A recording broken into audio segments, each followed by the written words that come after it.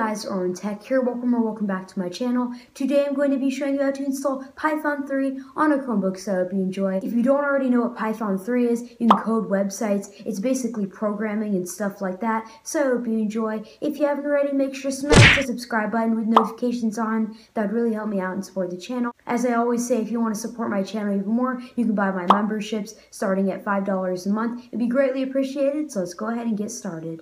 Alright guys, so before we start this tutorial, you will need Linux mode enabled, linked in the description below on how to do so. After that, open the menu, go up and scroll down to Linux apps, open the terminal.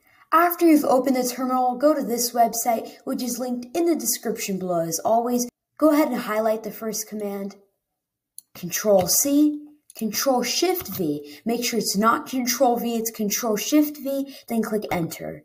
Once that is done, do number 2, highlight it, Control-C, Control-Shift-V. Do number 3, Control-C, Control-Shift-V.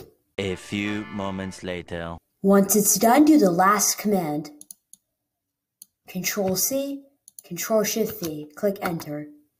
As you can see, it's Python version 3.7.3. Now enjoy Python 3 on your Chromebook. Thank you all for watching. Make sure to like, subscribe, turn on post notifications, never miss an upload. Also subscribe for a shout out. Comment doubly subscribe, you get a shout out in my next video. Here are the shouts for this video on the screen right now. Go subscribe to them. If you subscribe to me, one of these shouts will be you guys. Enjoy Python 3 on your Chromebook, and it's IrwinTech signing out. Got the mojo deals, we been tripping like the 80s. Put it out the coupe at the lot.